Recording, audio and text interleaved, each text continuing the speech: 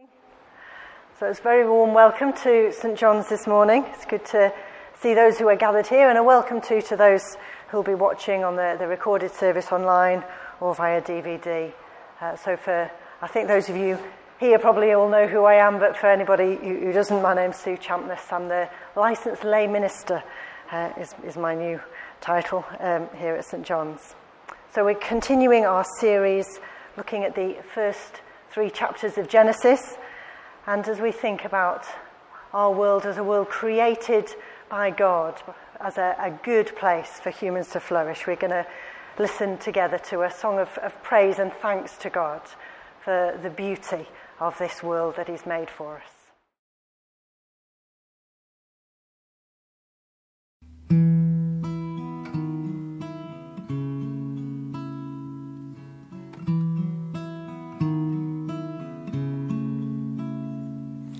For the beauty of the earth, for the glory of the skies, for the love which from our birth over and around us lies.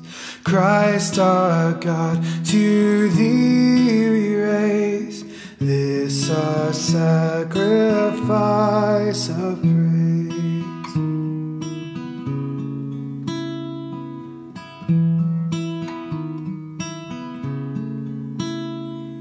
For the beauty of each hour of the day and of the night, hill and vale and tree and flower, sun and moon and stars of light. Christ our God, to Thee we raise this our sacrifice of praise.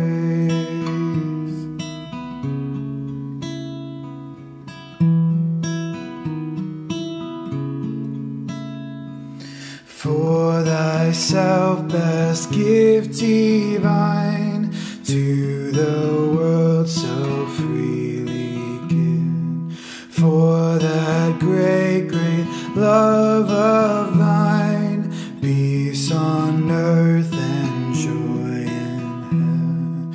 Christ our God, to Thee we raise this our sacrifice of praise.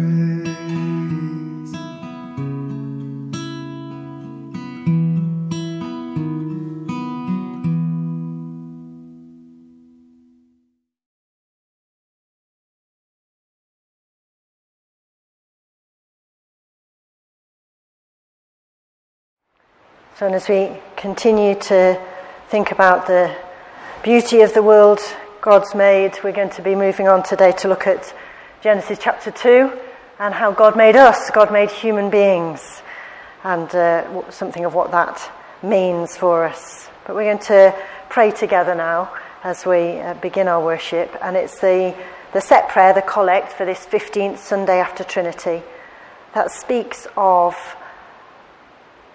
something of our calling as God's people. So let's just take a moment of quiet, and then I'll lead us in this prayer together.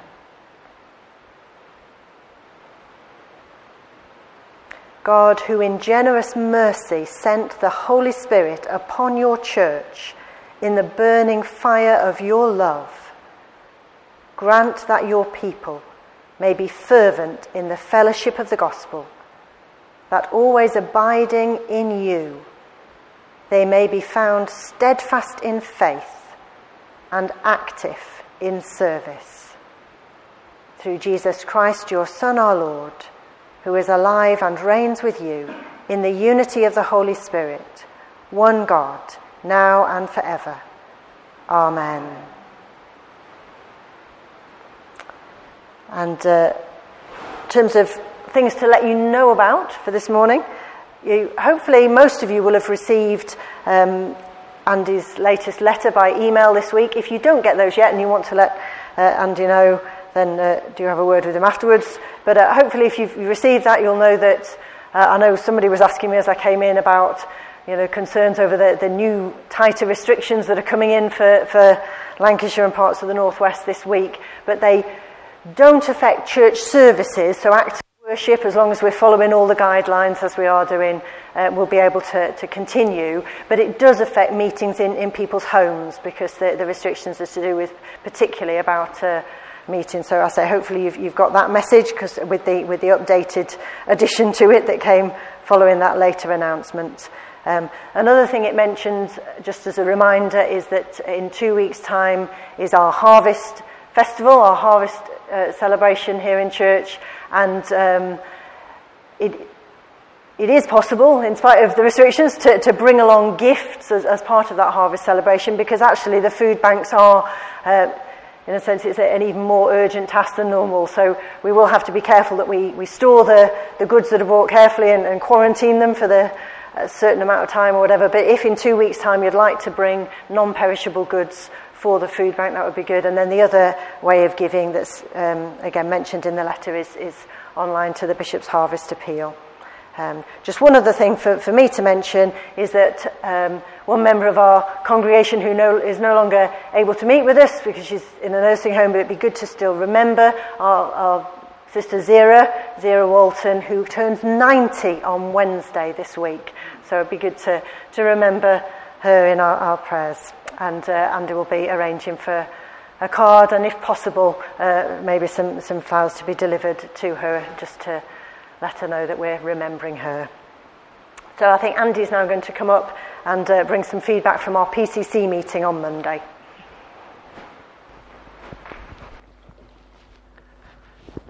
Well, morning everybody.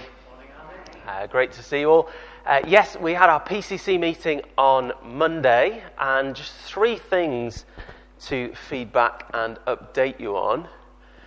Firstly, as you know, our vision here at St. John's is to live loving, knowing and sharing Jesus. And part of that sharing Jesus vision is our desire to reach the unreached with the gospel of Jesus Christ. That is to share the good news of Jesus with those people who have never heard it before, and there's very little chance of them hearing it. And part of that is our commitment as a church to give away at least 5% of our budget each year to supporting mission going on throughout this world to enable the good news of Jesus to be shared. And at our meeting on Monday, we made a commitment to forge some new purposeful and prayerful relationships with mission partners, as well as financial relationships of giving money to them to support the mission that's going on. Now, over the coming weeks, hopefully we'll have a chance to introduce a bit more fully some of these new mission partners and some existing mission partners, and to update you on the sort of work that is going on. But I wanted to share with you that these are the organisations that we've committed for the next year at least to supporting. So we have some new links with some people working amongst unreached people groups, with OMF and with AIM. We've got a new link with a organisation called Platform 67, who are actually based locally but fund and finance some really interesting and great work going on throughout the world. Many of you will have heard the interview a few weeks back with Fiona Stevenson from MAF, and we've committed to supporting her through them. We continue to support Tier Funds. We have a great burden and desire to help our persecuted brothers and sisters throughout the world, and therefore we are supporting Open Doors, who help to support the church in places where they are being persecuted. And then finally, thinking closer to home, we've committed to supporting Scripture Union, and particularly a project called the 95 Project, which is trying to reach out to the 95% of youngsters who have no sort of meaningful engagement with the gospel of Jesus. So I hope you're excited by that. I'm really excited about these new links and being able to develop relationships with these new people and pray for them. But like I said, more information will be coming in coming weeks. Second thing to let you know about, which hopefully isn't completely new news, is that we've set a date for our annual parochial church meeting, which is on Wednesday, the 21st of October at 7:30. This is the meeting where we elect church wardens every year, and where we also elect members of PCC. Those members of PCC who their term has expired, they will step down, and then we'll elect some new members to fill their places. We have quite a number of vacancies on the PCC, which is really sort of the leadership of the church, the representation of the church in making these sorts of decisions. So, first of all, to say, if you or someone you know would like to stand for PCC, then do please have a word with me or speak to someone else on the PCC. We'd love to hear from you and to have new members. If you would like to come along, then we'd be delighted for you to come along. In order to vote, you need to be on the electoral roll. So if you're not yet on the electoral roll but would like to be, do speak to me or Judith, and we can arrange that.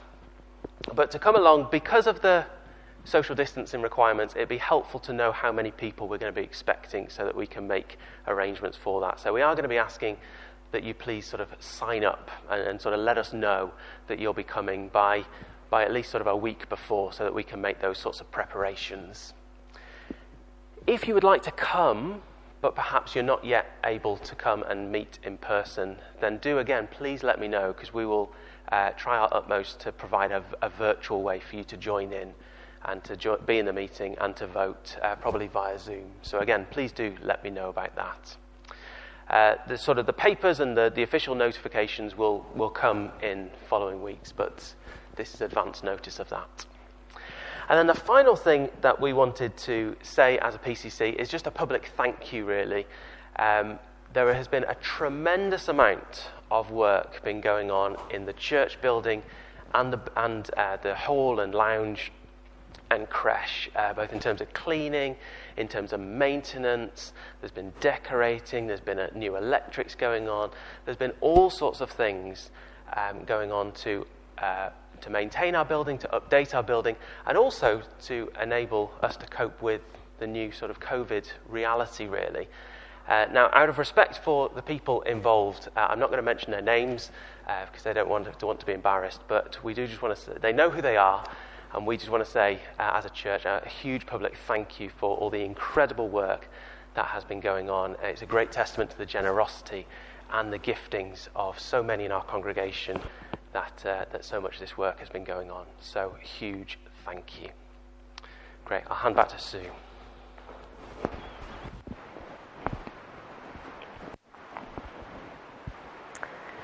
So we're going to move on now to a time of confession, and again one that focuses perhaps on our failures in relation to our care for the world that God's created. So there's a response, as you'll see on the screen going through, if you could join in with the response in bold type.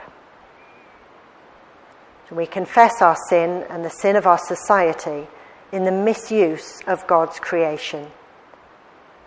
God our Father, we are sorry for the times when we have used your gifts carelessly and acted ungratefully. Hear our prayer, and in your mercy, forgive us and help us. We enjoy the fruits of the harvest, but sometimes forget that you have given them to us. Father, in your mercy, forgive us and help us. We belong to a people who are rich in so many ways, but ignore the cry of the hungry. Father, in your mercy, forgive us and help us. We are often thoughtless and do not care enough for the world you have made. Father, in your mercy, forgive us and help us. We store up goods for ourselves alone, as if there were no God and no heaven. Father, in your mercy, forgive us and help us. May the Father of all mercies cleanse us from our sins and restore us in his image to the praise and glory of his name, through Jesus Christ our Lord. Amen. We're now going to hear our Bible reading read for us by Judith, and then Andy's going to explain more about what that means to us. Today's reading is from Genesis chapter 2, and we are starting to read at verse 4. This is the account of the heavens and the earth when they were created. When the Lord God made the earth and the heavens, and no shrub of the field had yet appeared on the earth, and no plant of the field had yet sprung up, for the Lord God had not sent rain on the earth, and there was no man to work the ground, but streams came up from the earth and watered the whole surface of the ground. The Lord God formed the man from the dust of the ground, and breathed into his nostrils the breath of life, and the man became a living being. Now the Lord God had planted a garden in the east, in Eden, and there he put the man he had formed. And the Lord God made all kinds of trees grow out of the ground, trees that were pleasing to the eye and good for food. In the middle of the garden were the tree of life and the tree of the knowledge of good and evil. A river watering the garden flowed from Eden. From there it was separated into 4 headwaters. The name of the first is the Pishon. It winds through the entire land of Havilah, where there is gold. The gold of that land is good. Aromatic resin and onyx are also there. The name of the second river is the Gihon. It winds through the entire land of Cush. The name of the third river is the Tigris. It runs along the east side of Asher. And the fourth river is the Euphrates. The Lord God took the man and put him in the Garden of Eden to work it and to take care of it. And the Lord God commanded the man, "You are free to eat from any tree in the garden, but you must not eat from the tree of the knowledge of good and evil, for when you eat of it, you will surely die." The Lord God said, "It is not good for the man to be alone. I will make a helper suitable for him." Now the Lord God had formed out of the ground all the beasts of the field and all the birds of the air. He brought them to the man to see what he would name them, and whatever the man called each living creature, that was its name. So the man gave names to all the livestock, the birds of the air, and all the beasts of the field. But for Adam no suitable helper was found. So the Lord God caused the man to fall into a deep sleep. And while he was sleeping, he took one of the man's ribs and closed up the place with flesh. Then the Lord God made a woman from the rib he had taken out of the man, and he brought her to the man. The man said, "This is now bone of my bones and flesh of my flesh. She shall be called woman, for she was taken out of man. For this reason a man will leave his father and mother and be united to his wife, and they will become one flesh." The man and his wife were both naked, and they felt no shame. This is the word of the Lord. Thanks be to God.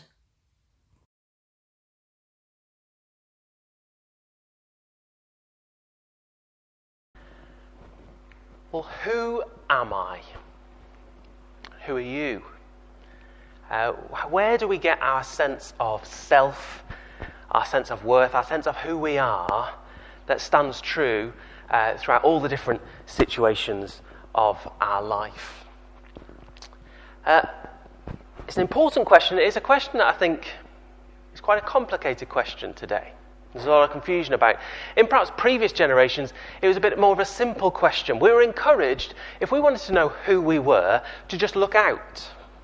To just look out to society and find our place in that social structure, whether it was our class, whether it was our job, whether it was our role in the family. And we were told, well, that's who you are. You're a farmer. You're a father. You're a son. You're a daughter. But of course, that way of deciding who we are, well, it's quite an enslaving way, and it's quite a fragile way. of deciding who we are. Because, of course, it's enslaving because, well, really, it's saying, know your place. You're there, and you're not there, and you're not going to be there, so just stick there. But it's also quite fragile because, of course, if I determine who I am by being a farmer, and then I lose my farm, I lose who I am. If I determine who I am by being a father or a husband, and I lose my child or I lose my spouse, I lose who I am. So looking out to decide who we are is problematic. And so I think in recent generations we've been encouraged, don't look out to find out who you are, look in. Look into yourself. Only you know who you really are. What do you identify as? And this really is sort of the kind of thinking that I've grown up with. You know, I grew up singing along to Oasis. I'm free to be whatever I choose, and I'll sing the blues if I want. That's the philosophy of Henley and his famous poem Invictus. I'm the captain of my fate. I'm the master of my life. I'll decide who I am, what I do, where I go. And that's quite a popular thought today, isn't it? But of course the problem with that way of deciding who we are is it's just as enslaving and just as fragile. Because if what I see when I look inside and decide what I am clashes with reality, then it's devastation, isn't it? If when I look inside me, decide I am the world's greatest singer, as you've just heard, and I go on to X Factor and I say I'm going to be the next biggest thing. I'm ace. I'm the next Madonna. And then I sing, and Simon Cowell says, "You're rubbish, mate." Well, I'm going to be crushed, aren't I? Because who I decided I am clashes with reality. Or it will be enslaving because I'll say, "You don't know what you're talking about. You don't know anything about music. I am the greatest singer in the world, and I'm going to show you all." And I'll live my entire life completely against the grain with reality, which is that I can't really sing a note.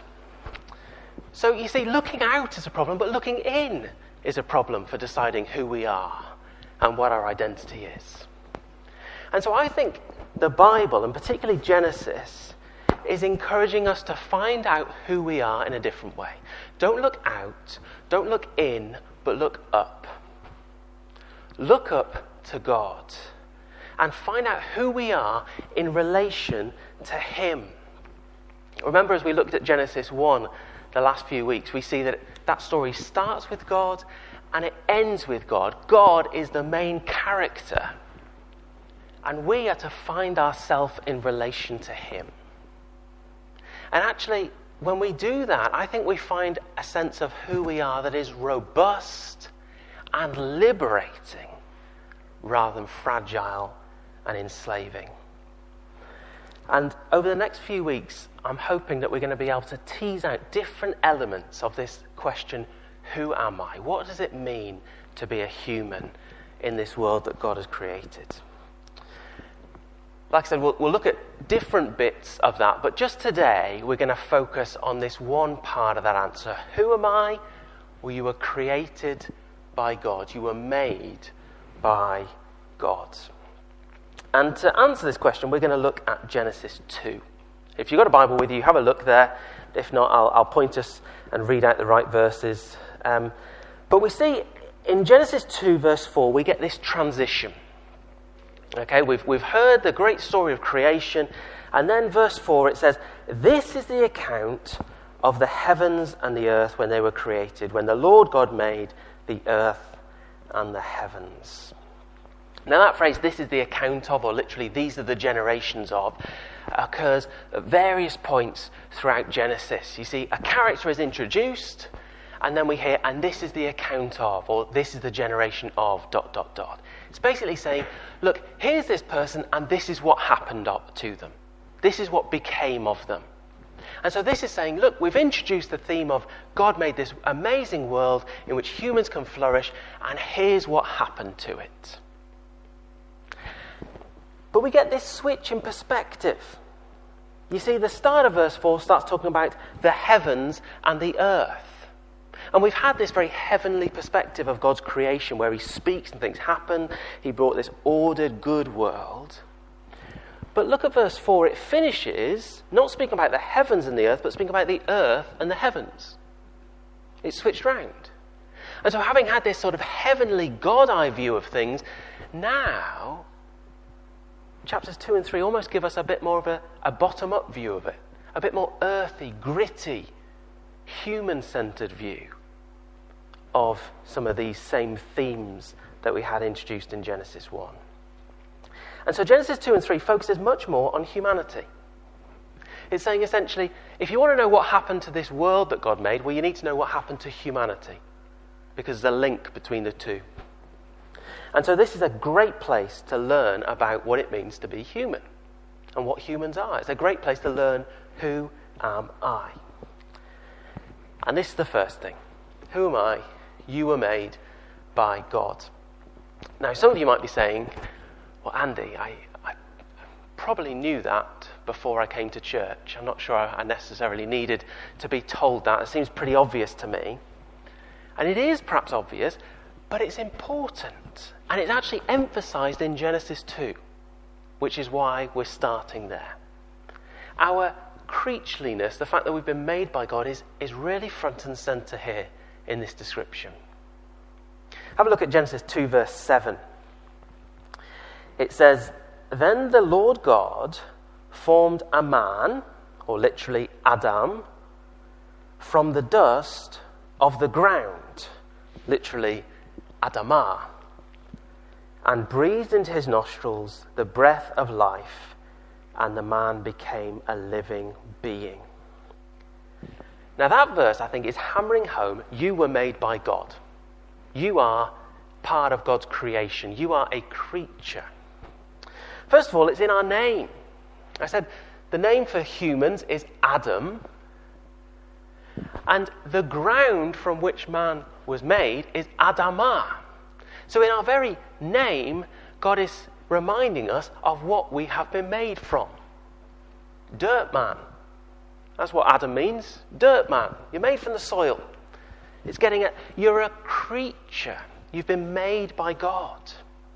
And then this description, it talks about how God formed man from the ground and he became a living being.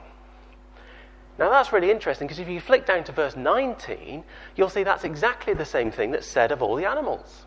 It says God formed the animals from the ground and they became living beings or living creatures.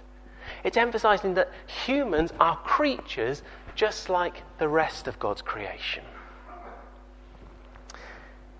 Now next week we're going to see that actually we're very special creatures, and there's a sense in which we're different from the rest of God's creation because we're the only part of God's creation made in his image. That's very important. But don't miss the point that we're still creatures. We're still made by God. We're not the creator. We're not God. And I think that should give us a real sense of humility. When we think, well, who am I? If we're creatures and made by God, we should be humble, because we recognize we're part of his creation. We see this even in the English language. Who knows what hummus is? Anyone know what hummus is? If you're thinking of that, that's the wrong type of hummus. That's hummus spelt with 2 M's. I'm thinking about that type of hummus. Hummus with 1 M. Which is soil. The organic matter of soil. And interestingly, the Latin root of hummus is the same Latin root that we get for human. Just like Adam, Adamah, dirt man, there's a sense in which that's true of the word human. But there's another word with the same Latin root, and that is the word humility. And Eugene Peterson has put it very well when he said this. He said the Latin words humus, soil, earth, and homo, human being, have a common derivation from which we also get our word humble. This is the Genesis origin of who we are, dust. Dust that the Lord God used to make us a human being if we cultivate a lively sense of our origin and nurture a sense of continuity with us, who knows, we may also acquire humility. Having that right view of being a creature, of being made by God, I think causes us to be humble because it recognizes where we've come from. It cultivates humility because we recognize that if we've been made by God, it means we belong to God. That's how copyright law works, isn't it? If someone creates content, it belongs to them. It's the same with God. God made us, so we belong to him in a sense. And that has two just really important, as we close, two really important applications, I think. Here's the first thing. If we belong to God because we've been made by him, then it means that we are under his authority. It means he knows what is good for us and what is not good for us because he made us. And it means he has a right to tell us what is good for us and what is not good for us. And we, as dirt man, as his creation, should listen to that and obey. You see that in verse 16. Have a look. God says to the man, "You are free to eat of any tree in the garden, but you must not eat from the tree of the knowledge of good and evil. For when you eat from it, you'll certainly die."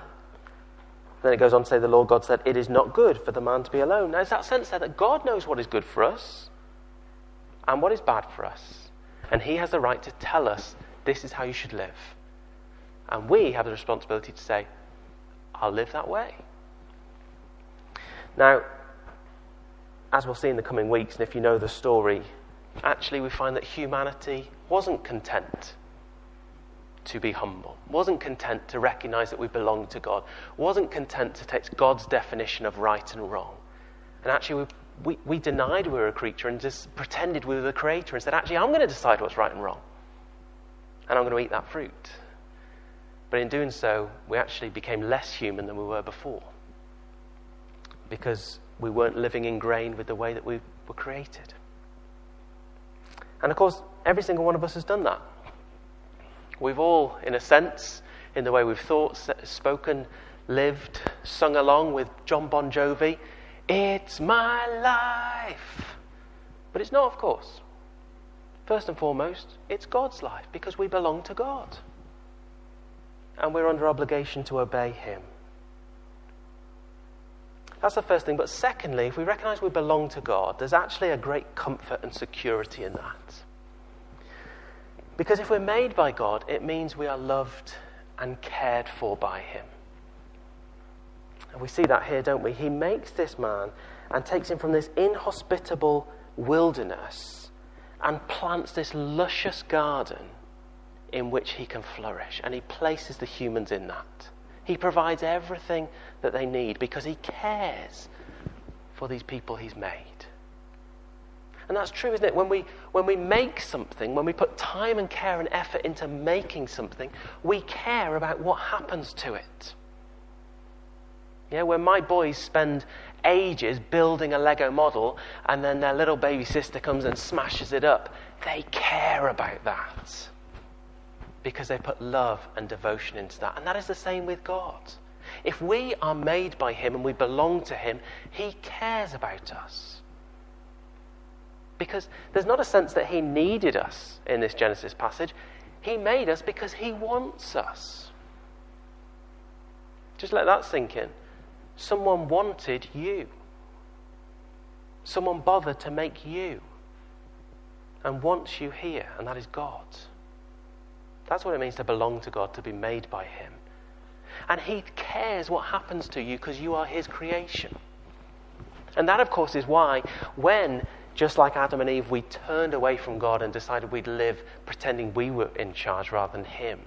When we ran full on into sin and death, he sent his son, Jesus Christ, to live, die, and rise for us, to redeem us back, to ransom us, so that we might have life again.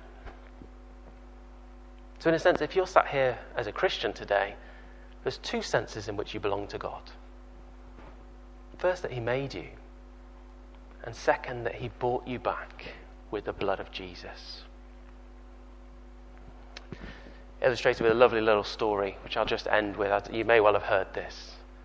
A little boy spent his time, his effort, his money carefully building a sailboat. He lovingly put it together and couldn't wait to go and sail it on the river. And he took his sailboat down onto the river, but a gust of wind took it and the current took it down and he lost it. A few days later, he's walking past his local toy shop and he saw in the window, my sailboat. And he went into the shop and he said, excuse me, Mr. Shopkeeper, that's my sailboat in the window. And the shopkeeper said, well, I'm sorry, if you want it, you're going to have to buy it. So the young boy went back and week after week, month after month, saved up his pocket money until he had enough to go into that toy shop and buy his sailboat. And as the boy put his boat under his arm and walked out of the shop, he could be heard saying, you're mine. You're twice mine. Once because I made you, and twice because I bought you. And that is true of every single Christian. You are twice God's. Once because he made us, twice because he bought us. And you know, that sense of who we are is so secure because no one can ever take that from you. Nothing that happens in your life will ever change that. But that is also freeing and liberating because that frees you to live your life in grain of the life you were created to live. So that is the first part of that answer to who am I? You are made by God, which means you belong to God. And if you're a Christian, you're twice God's because he made you and he bought you. Amen. So we're going to listen to another song at this point. It's one that Andy's found that very much reflects a lot of the ideas he's been talking to us about, and it's called Who Am I?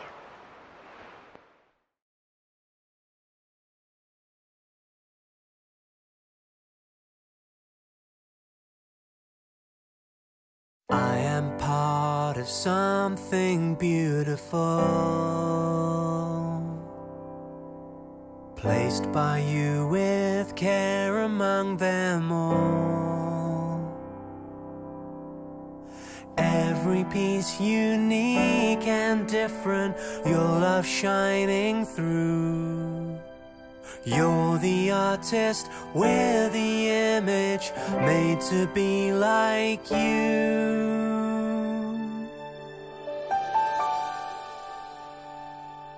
I want to know who I am, so I'll listen to you. You are God and you tell me what's true. I want to see who I'll be when you're working in me. You made us to show your glory.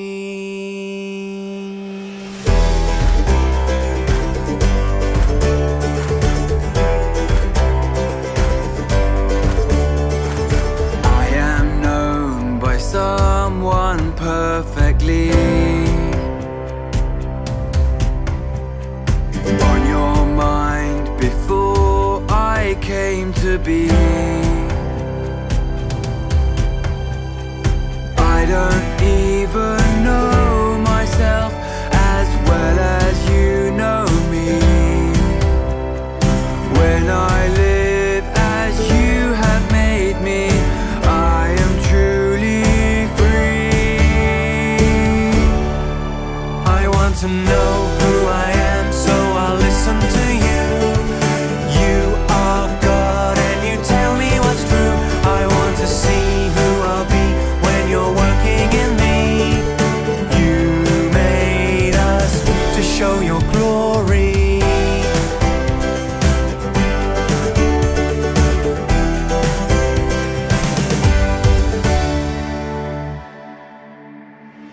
We are made for even greater things, made to share the life that Jesus brings. Peace that never can be broken, living with our friend. We're accepted and forgiven, loved without an end. I want to know who I am, so I'll listen to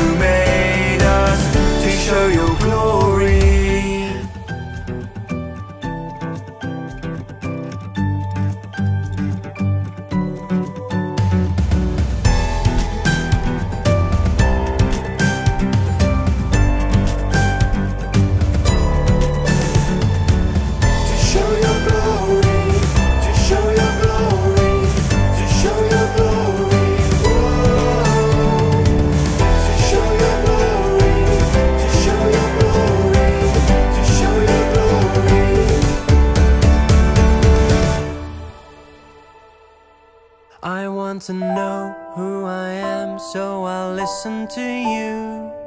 You are God and you tell me what's true. I want to see who I'll be when you're working in me. You made us to show your glory.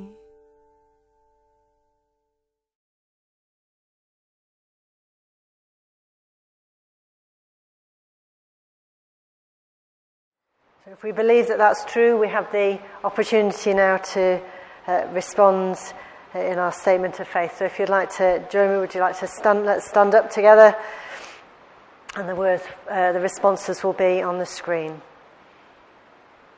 Do you believe and trust in God the Father, source of all being and life, the one for whom we exist? We believe and trust in him. Do you believe and trust in God the Son, who took our human nature, died for us and rose again? We believe and trust in him. Do you believe and trust in God the Holy Spirit, who gives life to the people of God and makes Christ known in the world? We believe and trust in him. This is the faith of the Church. This is our faith. We believe and trust in one God, Father, Son, and Holy Spirit. Amen. So please be seated, and Sandra and David Gaskell have recorded our prayers for us this morning.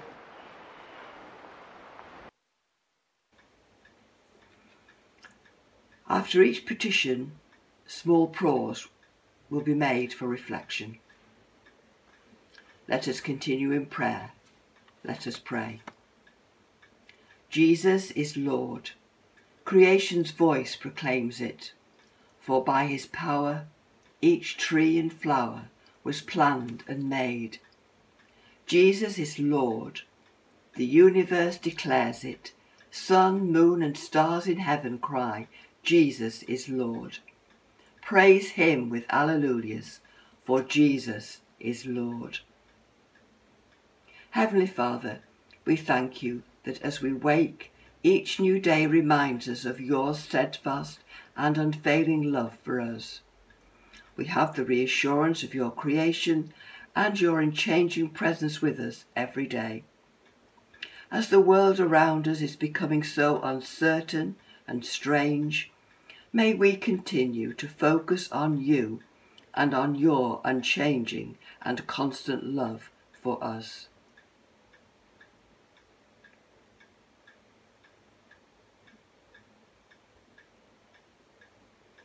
Lord, in your mercy, hear our prayer.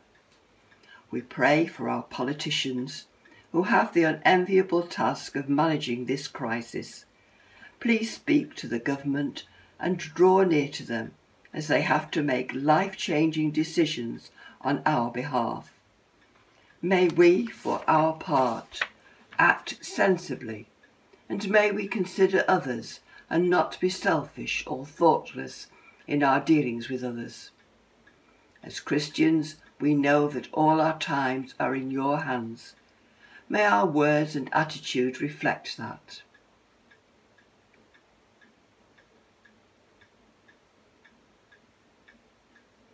Lord, in your mercy, hear our prayer. It is so easy at these times to become very inward-looking, as we have so many problems to face. But it is so vital that we continue to pray for and support our brothers and sisters in other countries. We think particularly of the refugees, especially the ones making the hazardous journey across the English Channel. Lord, we pray for a day when peace descends and people will not have to leave their own countries, but can live and at home in peace and safety.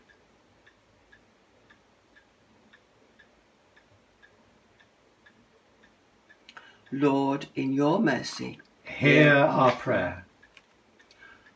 We bring before you all who are charged with keeping us safe and well.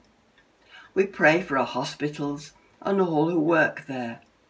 May they not be overwhelmed as the winter pressures come.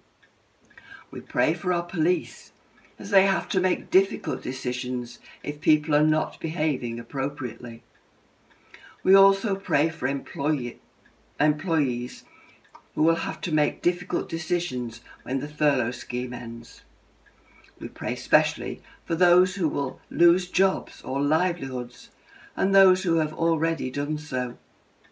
Give them a sense of worth and peace.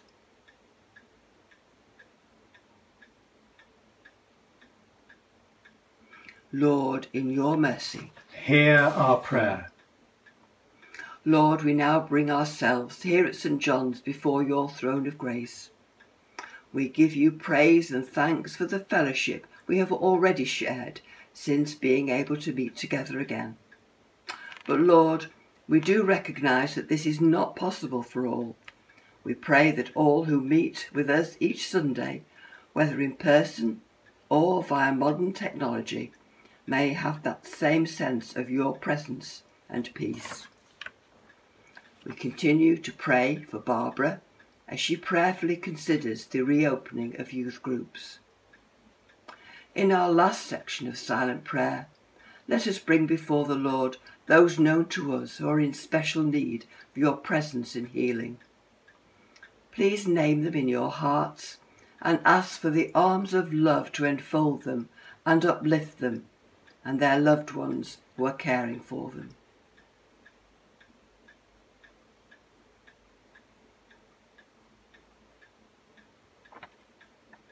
Lord, in your mercy, hear our prayers. Accept these prayers, O Lord, for the sake of your dear Son, Jesus Christ, our Lord. Amen. Keep us, good Lord, under the shadow of your mercy. In this time of uncertainty and distress, sustain and support the anxious and fearful, and lift up all who are brought low, that we may rejoice in your comfort, knowing that nothing can separate us from your love in Christ Jesus our Lord. Amen. As our Saviour taught us, so we pray. Our Father in heaven, hallowed be your name. Your kingdom come, your will be done, on earth as in heaven. Give us today our daily bread. Forgive us our sins, as we forgive those who sin against us. Lead us not into temptation, but deliver us from evil. For the kingdom, the power, and the glory are yours, now and forever. Amen. And a closing prayer. The Lord bless us and watch over us. The Lord make his face shine upon us and be gracious to us. The Lord look kindly on us and give us peace. And the blessing of God Almighty, the Father, the Son, and the Holy Spirit be among us and remain with us always. Amen. Amen.